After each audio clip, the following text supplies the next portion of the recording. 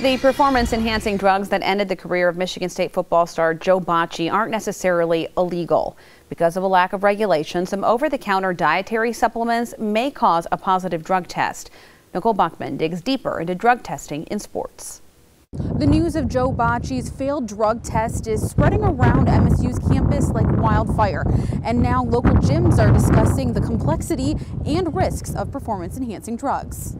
People think, oh, okay, so if someone's going to take a performance-enhancing drug, they're going to all of a sudden look like Arnold Schwarzenegger, but that's not how it works. Athletes recovering from an injury might, take testosterone or take some of them just to heal an ACL tear. It's not all about getting huge. The NCAA bans anabolic agents like testosterone, but also stimulants, growth hormones, and anti-estrogens, not only to ensure fair play, but also to protect the health of college athletes.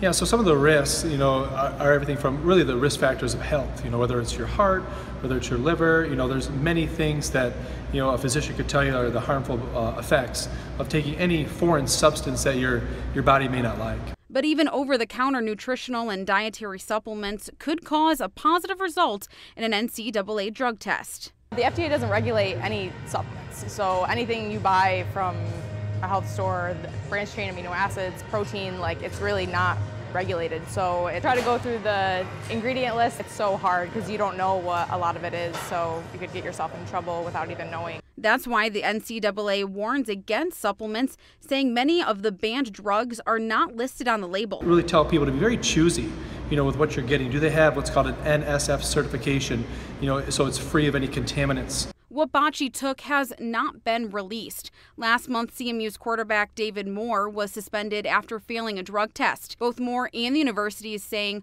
Moore's use of an over-the-counter supplement is likely the cause of the result. MSU has filed an appeal for Bocci's case, but the university says it doesn't have a timeline for it being heard or ruled on. In East Lansing, Nicole Buckman, Fox 47 News.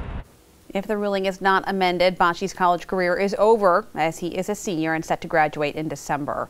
The Spartans have a bye this week. They host Illinois a week from Saturday.